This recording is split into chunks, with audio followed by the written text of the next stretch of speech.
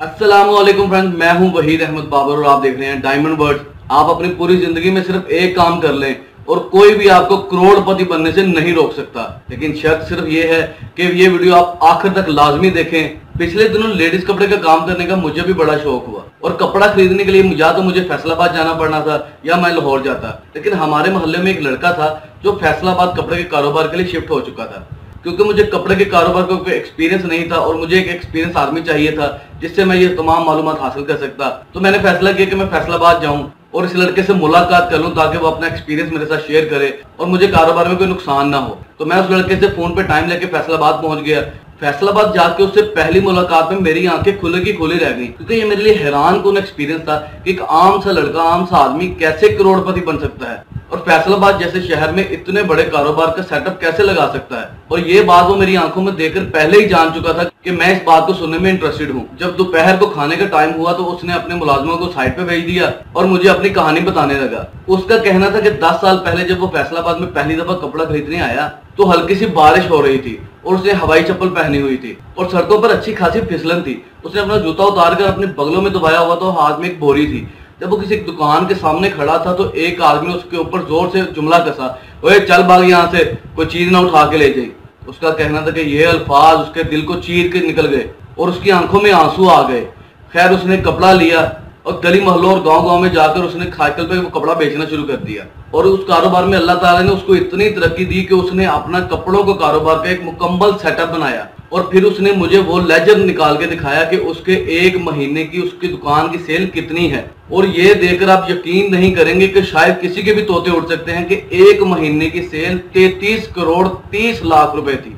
और उसका कहना था कि उसके कारोबार की इतनी तरक्की की वजह से जिस आदमी ने उसके ऊपर जुमला कसा था कि कोई चीज ना उठा के लेके जाए, उसने खुद अपने मुंह से कहकर अपने बेटी का रिश्ता उसको दिया। लेकिन मेरा सवाल अभी तक वही था कि यार आप इतनी तरक्की कैसे कर सकते हो, इतने पैसे कैसे आ सकते हैं, इतनी अल्लाह ने बरकत आपके कारोबार में कैसे डाल दी। तो फिर उसने मुझे एक ऐसा लिफाफा निकाल के दिखाया जो दरवाजे के साइड पे पड़ा हुआ था और जब मैंने वो लिफाफा पकड़ के खोला तो उसमें 3.5 लाख रुपए थे। और मैंने उससे पूछा ये 3.5 लाख रुपए आपने लहदा से क्यों रखे हुए हैं।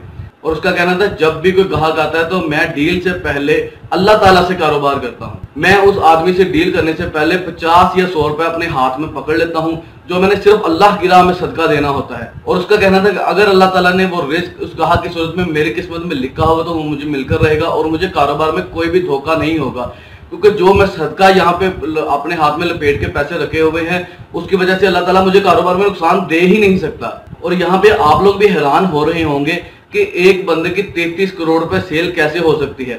ये मेरी अपनी आंखों देखा वाकया है। जब उसके पास फैसलाबाद की मार्केट से एक आदमी कपड़ा खरीदने आया तो सिर्फ 5 मिनट में उसने उससे 5 लाख रुपए के सूट खरीदे। वो ग्राहक सिर्फ उसके पास आया और उसने सिर्फ इतना कहा, ये जो जितने नए सूट बने हैं सबके एक एक बंडल मेरी दुकान पर पहुंचा दो। और मेरे बैठे बैठे वो जब सूट निकाला तो आप यकीन करें कि सिर्फ उसका बिल 5 लाख रुपए बन गया और मैंने उससे 50,000 रुपए के सूट खरीदे थे। तो फ्रेंड्स, वीडियो बनाने का मकसद सिर्फ और सिर्फ यही है कि मैंने एक कामयाब आदमी की स्टोरी जो मैंने अपनी आंखों से देखी है वो मैंने आपको बयान कर दी है, क्योंकि अल्लाह ताला से कारोबार करने वाला कोई शख्स गरीब रह ही नहीं सकता।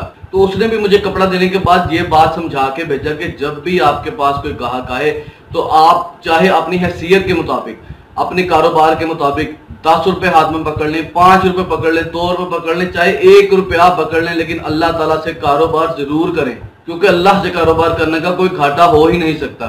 इस वाकये ने यकीन करें मेरी जिंदगी बदल के रख दी। वो दिन और आज का दिन मैंने आज तक सदके के बगैर कोई काम शुरू ही नहीं किया और यही काम करने की वजह से अल्लाह ताला ने मुझे भी एक बहुत बड़ा सेटअप लगा के दिया है, जिसकी वीडियो मैं आपके साथ फिर कभी इंशाल्लाह शेयर करूंगा।